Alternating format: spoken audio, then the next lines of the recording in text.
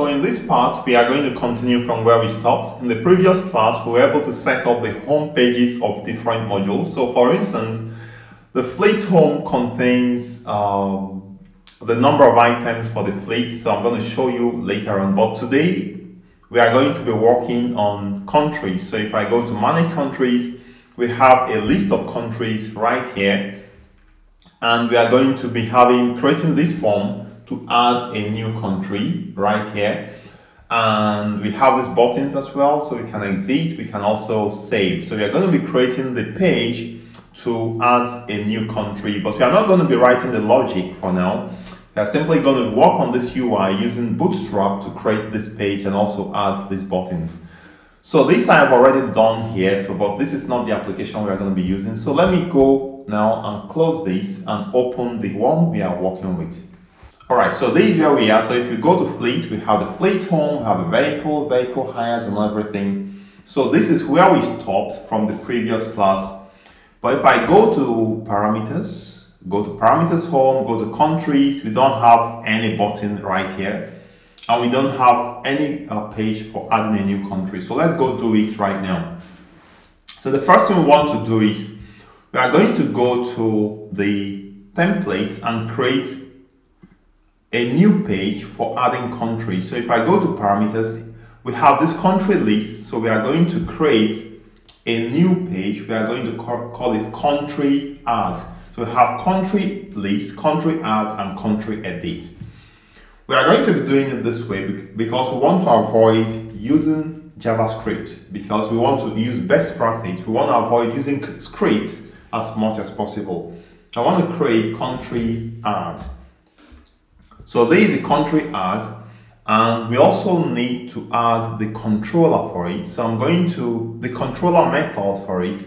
So I'm going to parameters as well here in the parameters module, and go to controllers, country controllers, and we are going to create a new method to serve this page. So I'm going to say get mapping. This time I'm going to /country add.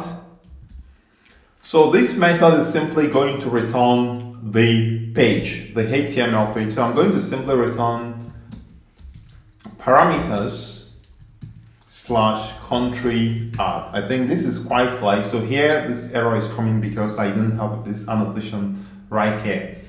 Okay, so we have this right now. So the next thing we want to do is to make this page. We have a whole lot of things open here. So let me just close up a few things. So let me just close up others. So I want to make this page to use the template, because now this ordinary page. So if I go to Google, I simply type template page Spring Boot Kyneton, template page Spring Boot Kyneton, and it takes you to this place. Click on the second one that says how to use a layout page in Spring Boot. So simply scroll down and have the content page here. So we have to take the HTML markup right here and replace the HTML markup here. And we also have to delete the head from here. And in case of the body, we are going to also take the markup for the body, the layout for the body right here. So I'm going to just copy it and use it inside the body tag. Alright, so this page should work. So if I refresh this page right now and I go to /countries or /country add, I should be able to access this page. So if I go at this point to /country add, we should be able to see this page. For now, it is empty. Alright, so I want to now, first I would like to add a button to the country list that takes us to this page, so that we don't have to be going always to type in the browser, in the address bar of the browser. So as you know, we have the assets we already have. You know how to get to this place. This is in my file system. So go to, this is a template we downloaded, so you can always get anything from there. And I'm going to go to form elements. If I scroll down, I have a number of things here. You have these buttons here I would like to use. So it's called form in model. So it's in the form component. So let's go to our add site and look for it. So if I go to my template, go to add site and go to form components, and I'm going to search for form in model. Remember, form in model. Okay, so this is the section we want to use. So I'm going to kind of collapse this. So I think it should be this place. So I'm going to simply let me see. Let me just collapse this, and collapse this. All right, so I think we have to use this panel here. So let me just copy it and just use it. So I'm going to copy it here and go to the country list, because we only need one single button. So if I go back to country list, let's go to parameters and go to country list, and we are simply going to add this. Let's see. So where are we going to add it? We are going to add it. I think we should add it right here on top. Inside the row, but on top here, and then we are going to delete all of this. Okay, so we only need these buttons here, and I think I should delete the two additional buttons here. Okay, so at this point in the country list we should have a button, but I want this button to, it's not going to be data model, so I'm going to take out the data model toggle and have this href. I'm going to use the text here to be new country, and I want to have the href is going to be /country add. Okay, so if I run this now, I should have a button available in the country lists page that takes me to the country add page.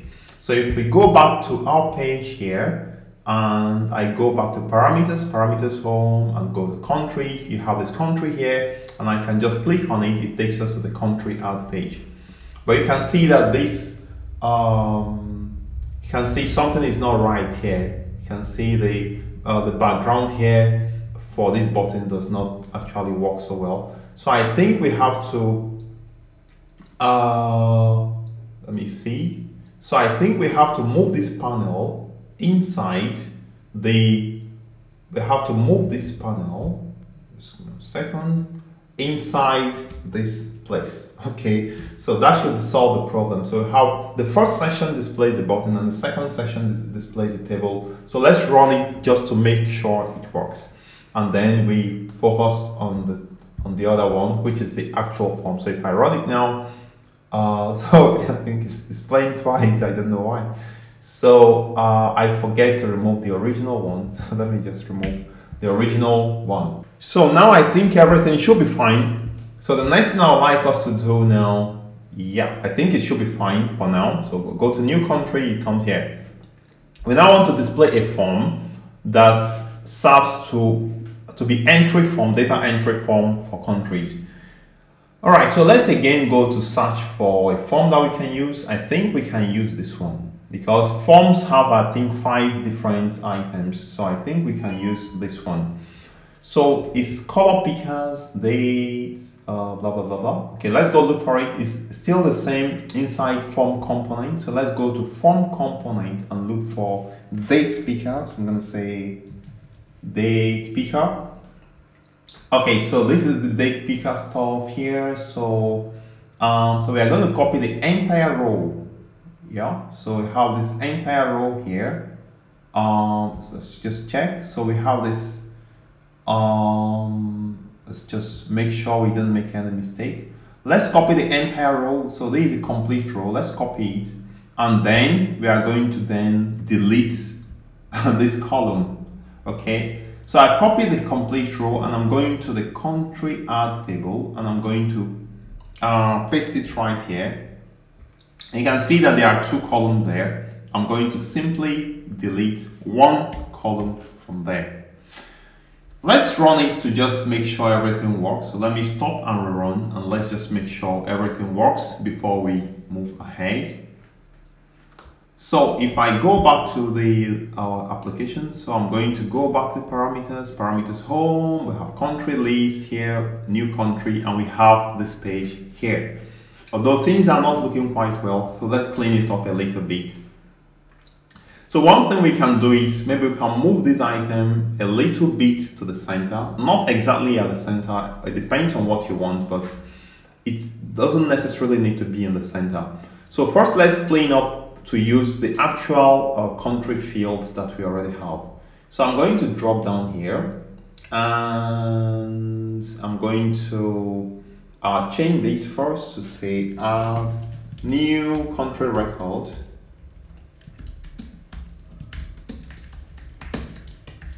And next I'm going to drop down here. So instead of using date picker here, I'm going to say this is going to be description or the country name. So let's just say country name, or let's leave it as description for now because that's actual name of the field. And the next one is going to be capital. And the next one is going to be, nationality. And the next one is going to be capital, nationality, and we have description, capital, continent, I remember is continent. And finally, we should have the code, the country code. All right, so now we have a number of things we need to remove. For instance, if we go here, we have this disabled, we have all these values here, we want to remove them. So to do that, we first come to, let's start from the first one. So we have the label, we have the next div, okay. The second one, we have the label, and we have a number of things that we don't need. So I'm going to start by taking out this, and taking out this as well. And now we have the form control here. I'm going to take out the value and as well as the read only, okay, like this, and that is fine. I'm going to, why do we have this?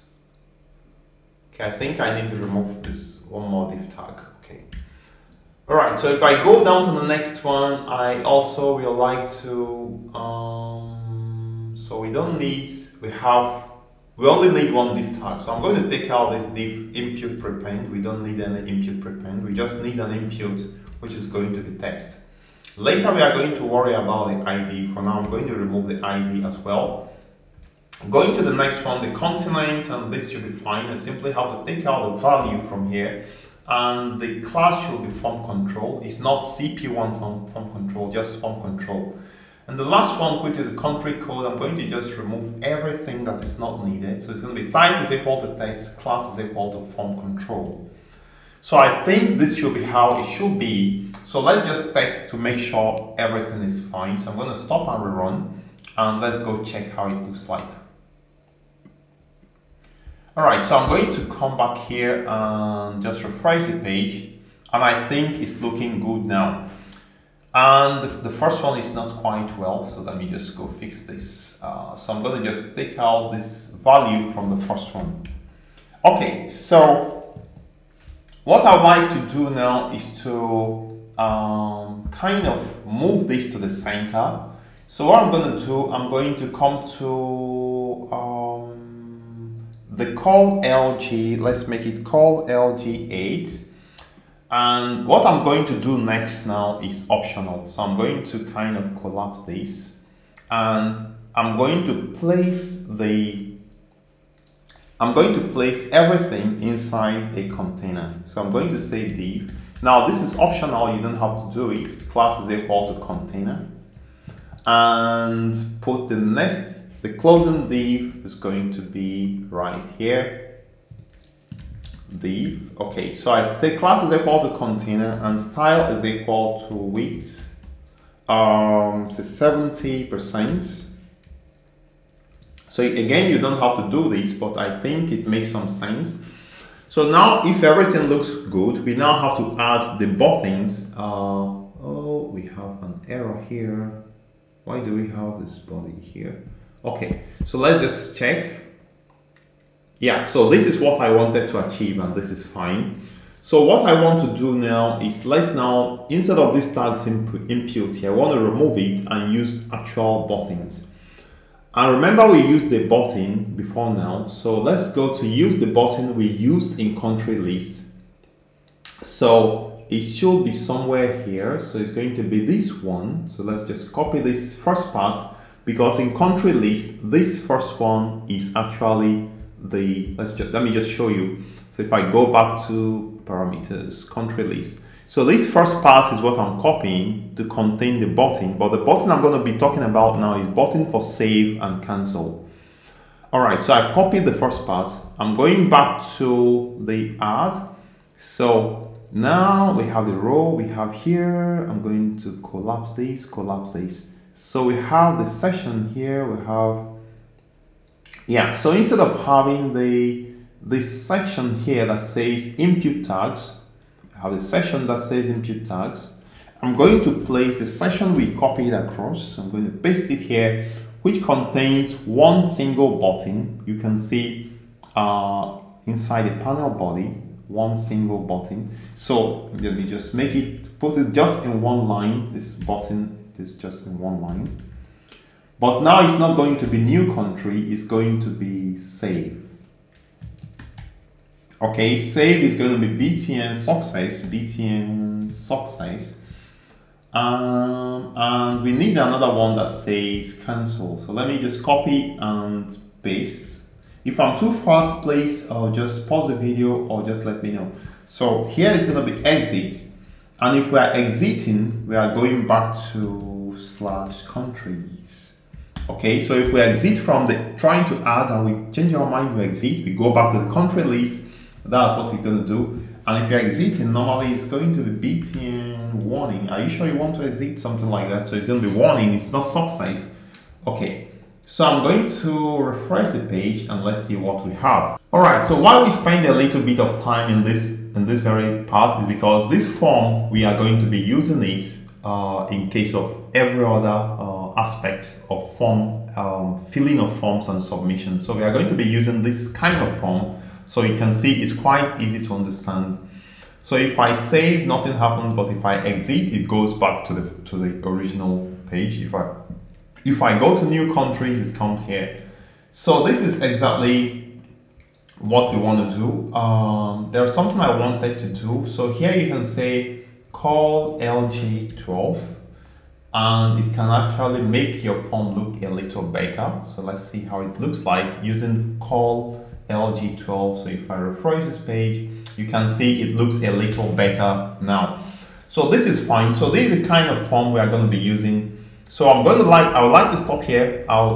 In the next part, we are now going to write the controller logic to actually grab data from here and insert it into the database. It's going to be really easy because we are not going to be playing around with jQuery or JavaScript. We are not going to be doing that. This is the best practice where you have separate pages for add and for the list, okay?